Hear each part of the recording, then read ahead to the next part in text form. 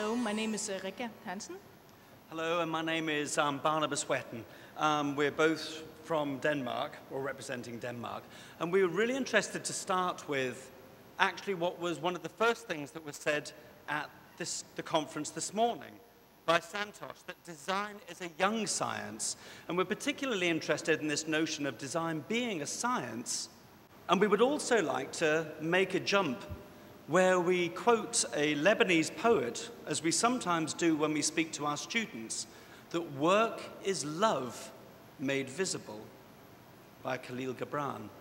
This is particularly interesting for us because when we speak to our students, we will say this. We will say making is thinking, and we will also say you are a doctor and a lover. We're particularly interested in the balance that goes between the scientific, how we might use our intellect to approach the world, but how we might also use ourselves as loving, creative humans embodied in flesh, and through that, actually make something exciting. Now, by show of hands, has anybody heard of a website called YouTube? Not everybody. Interesting. I think some of you should check it out. By show of hands, has anybody heard of a website called SoundCloud? Okay, almost as many have heard of YouTube.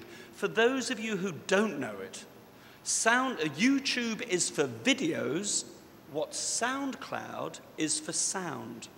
And SoundCloud were interested in approaching us, and they asked us this very open-ended question. How can we create new interactions with sound when it is online? Most of you are thinking now, but we have come to a typography conference. What we'd like to do now, and I'm going to give the word to Rikke, is show how it is that we use typography as a way of developing interactions around sound, but by embodying it. Remember, what it is that we spoke about is that ourselves as doctors and lovers, intellectual and feeling human beings. Yes, so this was a course we did with second-year students. It was a cross-disciplinary course in 2 weeks. We had students from graphic design, illustration, and interaction design working together in groups. And the video showing here is just one of the prototypes they quickly was doing in terms of finding out how can you browse through music. And what we specifically asked the students to consider is how to consider the issue of space in a web-based service. What does space mean in this context of the net? How does illustration and typography impact on the project such as this? And how does one consider the relationship between images and typography? How does your input mean that SoundCloud is any different from services like YouTube or Vimeo? And what it is that you can see here are a number of the first experiments that the students made. We return specifically to the thinking, to the process of saying making is thinking, where we ask different ways to approach in an embodied, playful way how they might express the notion of sound.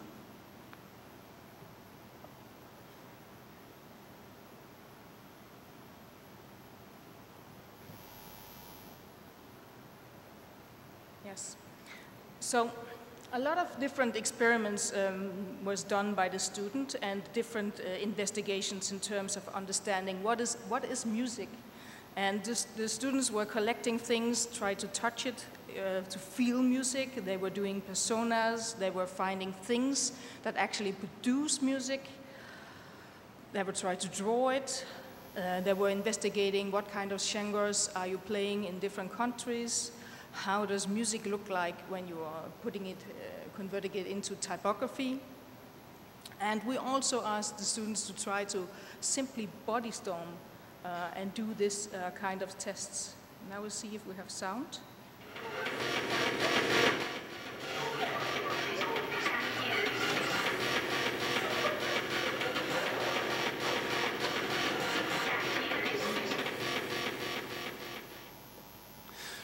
At the school where we worked, Design School in Colling, we make a very, very specific distinction between the term brainstorming. By show of hands, you know the word brainstorming?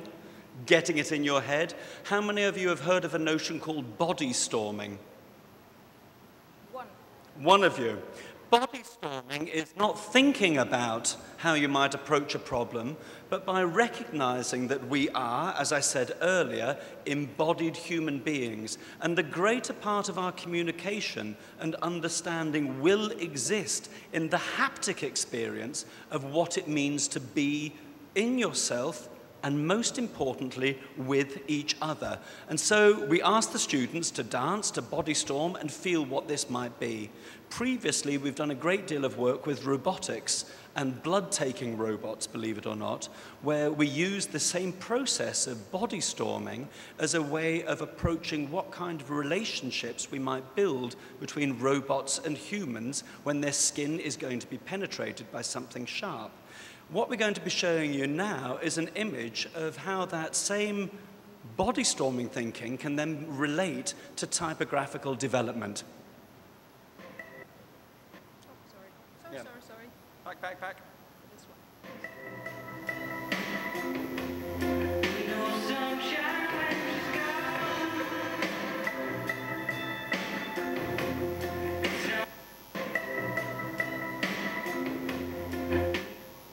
And simply tracking these movements in terms of finding out, is this something that we could use in develop visual language?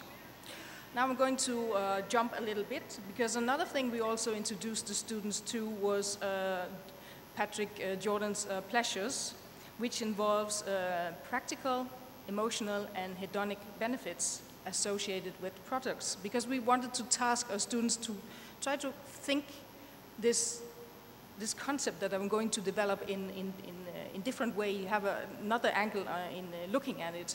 So basically, practical benefit is when you're thinking of a washing machine, it has to perform making fresh clothes. When you're looking at hedonic benefits, it's the sensory and aesthetic pleasure associated by products like, for instance, your iPhone. And then also the emotional benefits. How is this emotional going to, this product that you're going to do?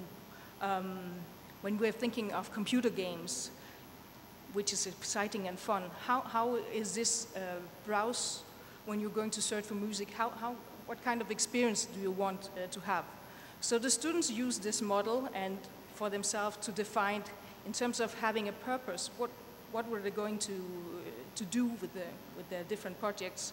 And this is one example of the students trying to define what kind of practical and hedonic and emotional benefits would they like their product to involve.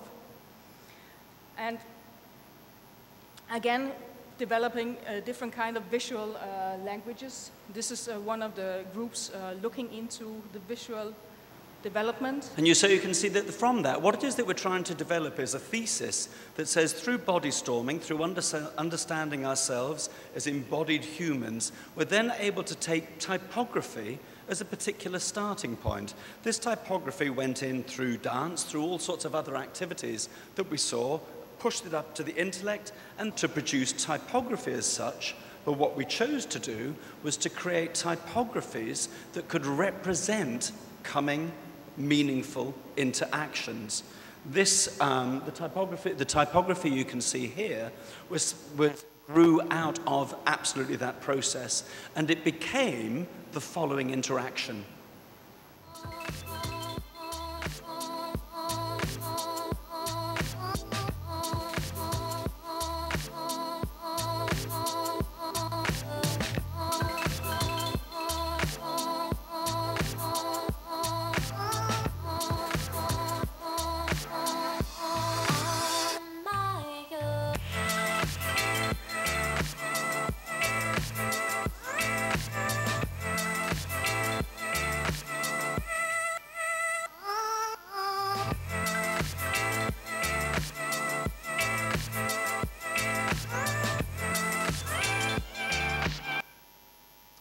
as you can see from this short presentation film, what this ended with was a way of opening up the tracks and putting your own notifications, your own tabs on what it is that you saw, where you're able to speak to other users of SoundCloud, as well as speak to the creators of the sound itself. And then having both the digital interface and also the posters which were supposed to be out in the city. This is just quickly short another experiment of the students trying to develop a typographic expression.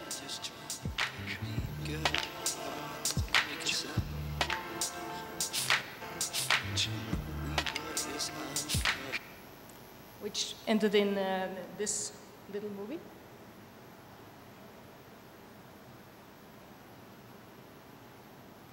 And the last thing we're going to show you is this project done by a group.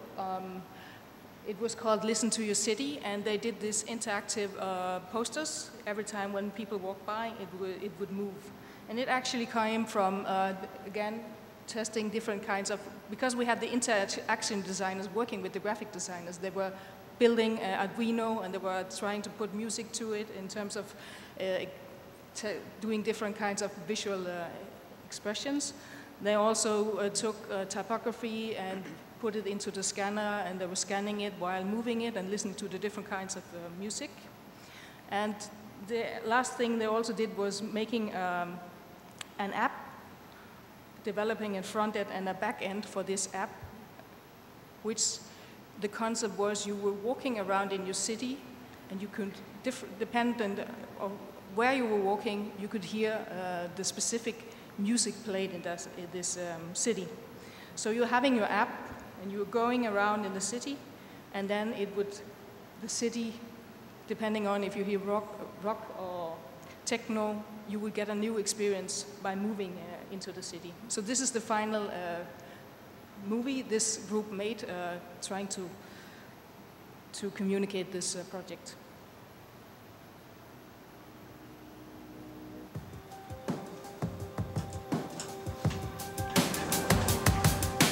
Every city has its own rhythm. And every place has a beat. If you search for it, you'll find music everywhere. Stay off the block, niggas.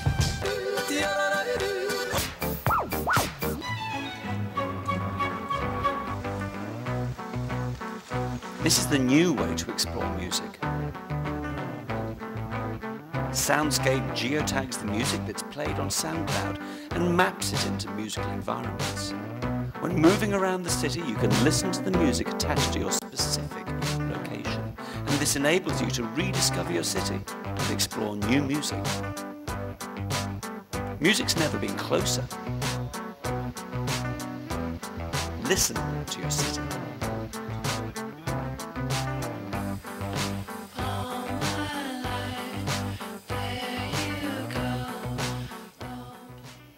Thank you.